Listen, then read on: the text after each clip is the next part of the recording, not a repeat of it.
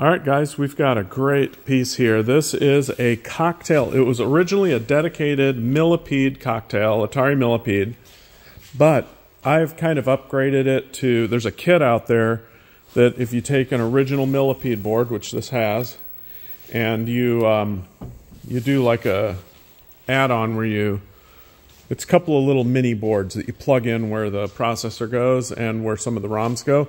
It upgrades it or changes it so that it'll play Millipede or Centipede, and it's not like some hacked multi. It's actually running on original hardware, so it's running perfectly exactly the way it should be from Atari. So this plays Millipede and Centipede, and I put a Centipede top glass, so it's got a Millipede control panel and a Centipede top glass, just kind of furthering the idea that this is both games. Also, I like the bigger trackball feel, whereas Centipede came with that little tiny trackball. This has the medium-sized trackball, and I rebuilt both of these trackballs, by the way. Bearings are perfect, and the rollers are perfect, and they both run really smooth and flawlessly. Let's see, what else did I do? I think that might be it. So all you do to change games, it's on free play. So right now if you hit start, it's going to start a Millipede game. Millipede, by the way, is much harder than Centipede. So master Centipede first, and then come back and try to master Millipede. Then if you want to change games, you just hit the 1-player and 2-player start buttons at the same time, and it swaps over to Centipede.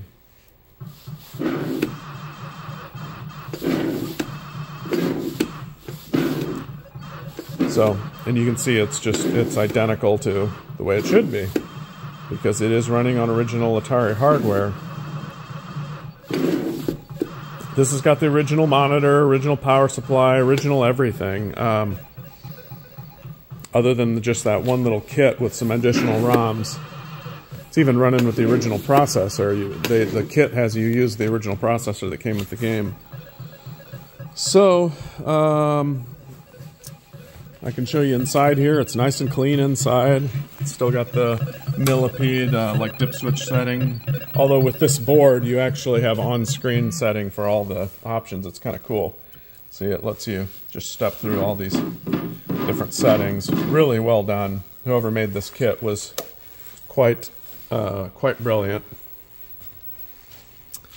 So, cabinet's nice and clean inside, no water damage, the legs. Oh yeah, I should mention this. This, I mean, I suppose only a newbie wouldn't know this, but there's probably a lot of newbies watching this. These Atari cocktails were really nice because you could adjust the height of them. I chose to adjust this to the tallest height just because you don't see it in this height very often, and it's actually kind of nice to have it at this height, especially if you're going to use it like in a barcade where people are just going to be standing around. They can set their drinks on it. Or if you want to have it at a sit-down height, you just remove these two Allen bolts on each side and slide the legs down. It's actually pretty easy to do even by yourself. What you do is you just tip the thing on its side to do it. And then it's real easy to do just with a single person. But yeah, I was just going to say, these legs are in really good shape. Sometimes they're all rusted up and just not looking nice. These look great. I don't know. T-molding's in good shape all around. I did not rebuild the monitor just because it's got a perfect picture, so I didn't do it. Does it have the... Where does the money go on this thing? Oh yeah, I think to get the money out, what do you do? Where's the coin door for this? Coins drop down in there.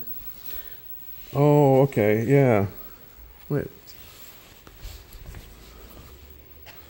Where's the coin insert for this game?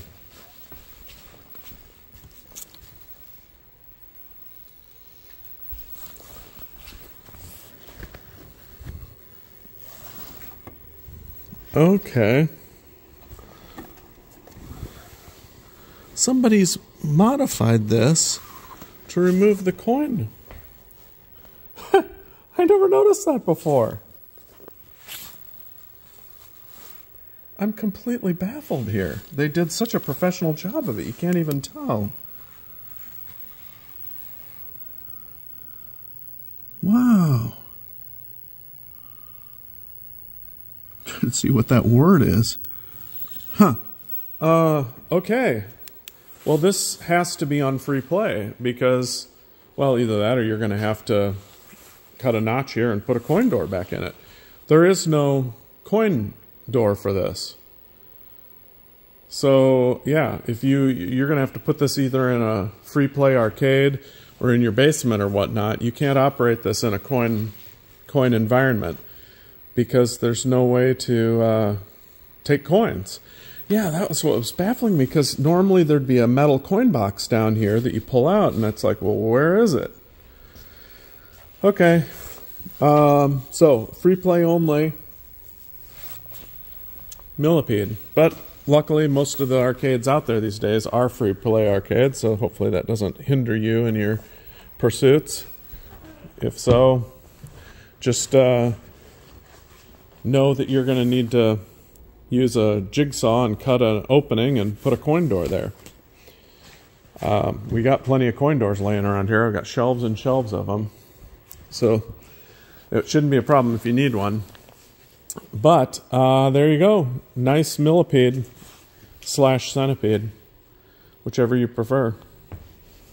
And I think you can, oh yeah, you can also set it so that it starts up with Millipede or starts up with Centipede. So if you want to just, and you may even be able to disable one of the games if you just want it to always play Millipede or always play Centipede. I think you can do that. But then again, only if people know that pressing both these buttons switches it, is it ever going to change. So, all right, I think I've blabbed enough. Thanks.